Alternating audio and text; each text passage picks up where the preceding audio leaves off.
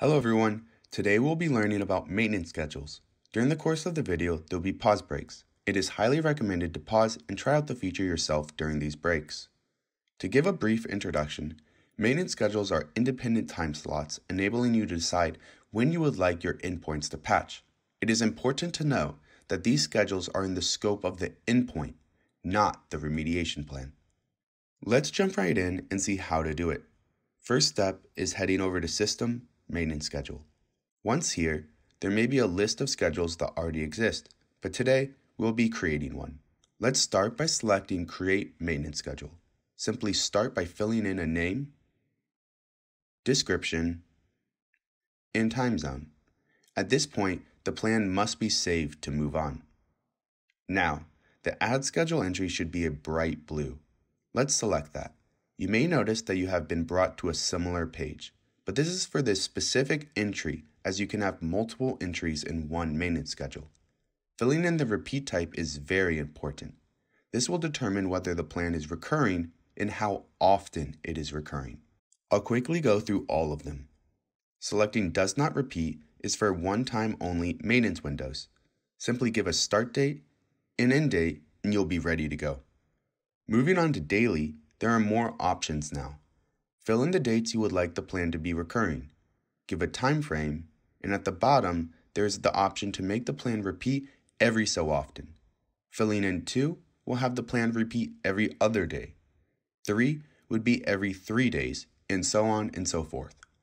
Moving on to weekly, you now have the ability to select one or multiple days you would like to have patch in a week.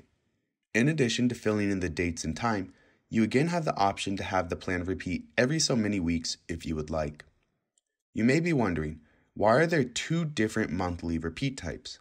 Well, let's show you the difference. Monthly recurring time schedules can help schedule around specific weekdays you would like to patch on. Think of Patch Tuesday. Let's say you would like to patch the weekend after Patch Tuesday. This plan will allow you to patch 4 days after the second Tuesday in the month to make sure your environment is patching all the newly released patches. Moving on to monthly, day in the month, this repeat type focuses on specific dates. An example would be if you wanted to patch on the 15th every month. In both plans, you would have the option to repeat every so many months. This could help out if your firm does quarterly patching by setting this number to 3. Last but not least, we have all time, which does exactly that. Fill in the start date, and patching can take place at any time from that point onward. Let's pause now and let you find the repeat type for your environment.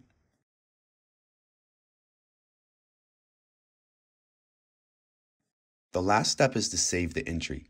Then, save the maintenance schedule. If you would like to create multiple entries, you can repeat the same process for another entry and then save the maintenance schedule. When viewing your entry from the table, it's important to know whether the endpoints are using the maintenance schedule. This can be viewed over here. If you would like to unassign all of the endpoints, simply click the Unassign action to do so. Now that we have created a maintenance schedule, it is time to add your endpoints to the schedule. To get there, go to Endpoints, Maintenance. Here, you may use filters to find the exact endpoints you are looking for.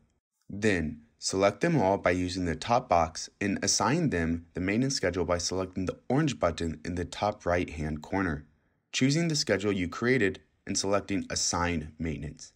It's that simple. Let's take a pause.